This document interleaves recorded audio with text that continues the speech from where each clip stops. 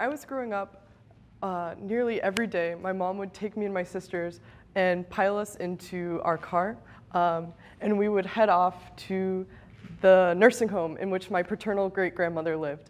And I don't know if you are 7 years old or if you've ever been 7 years old, but like the nursing home is where it's at. I would go there and hang out with my great-grandmother, and she would tell me all these amazing stories about growing up in Bronx in the 1920s, and it was just a really good time. And not only did I get to hang out with my awesome great-grandma, but I also got to hang out with all of these really cool other old people. And they would give me candy when my mom told them not to. They would tell me all these crazy stories about things that I probably shouldn't have heard as a 7-year-old, but it was just a good time. One day, my mom took us to meet one of the people that she had been getting to know in the nursing home. And she proudly marched me and my sisters into his room, and she said, so full of pride, "Look, these are my daughters." And the man started laughing, like a lot. And my mom, confused, was like, "Oh, what's going on? What's the joke? I'm ready to hear it." And the man replied to her, "I just can't believe that a white man would marry an N-word." I was born in New York to the typical, all-American dad. He was a high school football player, lacrosse player, a cool guy, everyone loves him. And he was like an all-American, just Anglo-Saxon guy. And then my mom was like the all-American Dominican immigrant. So it kind of made out. So they were so in love, and they had 4 daughters, so I'm one of them. And growing up, I never actively thought about race. My parents were who they were. Me and my sisters were who we were. But on an unconscious level, I wondered, like, why do my white friends only eat mashed potatoes and boiled chicken every night, and my Dominican friends eat pernil and tostones, but at my house, like, we mix it up. And it really made my stomach happy, but my brain was a little confused. I was like, why isn't everyone else doing this? Why haven't they heard about like this great phenomenon that is like mixing up food in your stomach? So when I was 8 years old, my parents did that thing that I'm sure all of your parents did when you were 8 years old, and they were like, "We're going on vacation." And so they drove us down to Rocky Point, North Carolina, a place with no rocks and no points. And then they were like, "Trick, we're living here forever." So I still live there. And so the first thing that me and my sisters did when we got to North Carolina was stand in a cotton field. What is that? We'd never seen it except on our bodies. It was pretty crazy. And then the next thing we did was enroll in school. But the school in North Carolina was kind of different from my school in New York. So instead of asking me to like play or what my favorite Pokemon was, these kids would stand up to me and very honestly ask me, "What are you?"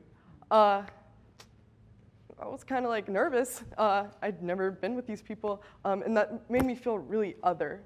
It made me feel different than how I wanted to feel. Not like the happiness in my stomach. It was more like a hurting in my heart.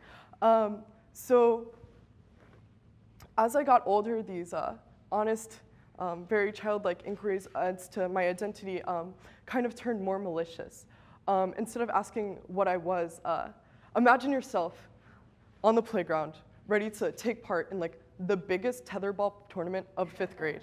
It is a big deal. You've been hurt this season, you jammed your finger. It's like, you're ready to make a comeback, okay?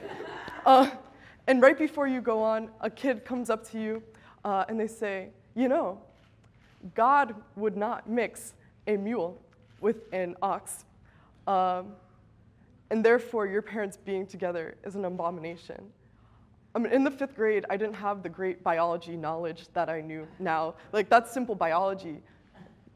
Mules and oxes don't mate for like a lot of reasons. And my parents are like both like good-looking, happy people. So them being together makes sense to me.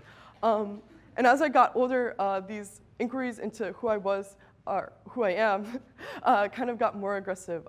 So I've had people tell me if I didn't have an identity to identify with, like a singular identity to be I would die.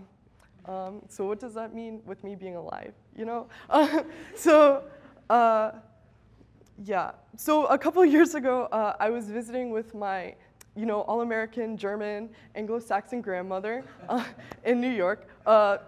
And we were eating like broccoli casserole or something, the typical Anglo-Saxon American dinner. And she was just talking. She loves to talk. And she was like, oh, yeah, my dad, Juan Carrillo. I was like, hold up, Grandma. What's going on?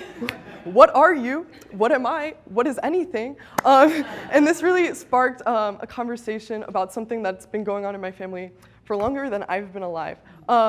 So in the early 1900s, my great-grandfather, Juan Carrillo, immigrated to the United States from Mexico. And this was years after the Mexican-American War. And when he got to America, he was like, oh my gosh, I just met the most amazing German, Anglo-Saxon American woman in New York. So they promptly fell in love.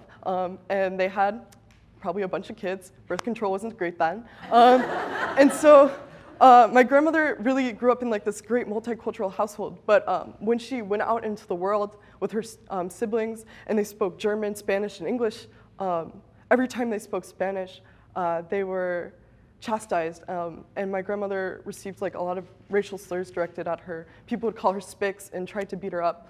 So it was not a good time for her. So she would go back home and be like, parents, what do I do? How do I make people love me? And they said, okay, Anna, just stop speaking Spanish. And so they would do that, and then they'd probably give her her little German pint of beer so she could drink it with her little kid lunch. And I realized then that, firstly, even though I super duper love my grandmother, she's great, I don't want to be like her. I don't want to give up a part of who I am, a part of what makes me comfortable to be me, in order to make other people less angry with me. And I also realized I do not know anything about being biracial. I don't know the history, so this prompted me to do more research. I found that in the year 2000, this was the first year that US citizens were able to mark more than one race on their census, which is like 100 years too late for my family. And I also found that between the year 2000 and the year 2010, the population of biracial people or multiracial people in the United States grew by 50%, which is a big percent, you guys. And then right now, there are about 22 million people of multiracial heritage living in the United States.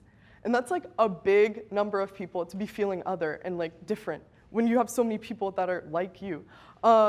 So this further prompted me to start working on a way for people to express who they are.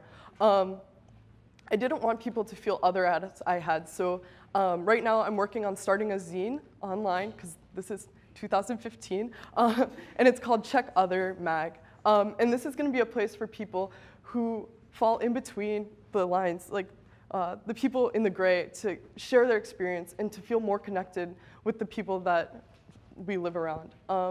And I don't want people to feel other like I did. I want people to feel connected and comfortable. I want people to understand that they're not different, or they are different, but they are the future. So what they are is great. And when you have a diamond, I'm not a gem cutter, but I think that like if the diamond has more facets, it's just more beautiful and more complex. So thank you.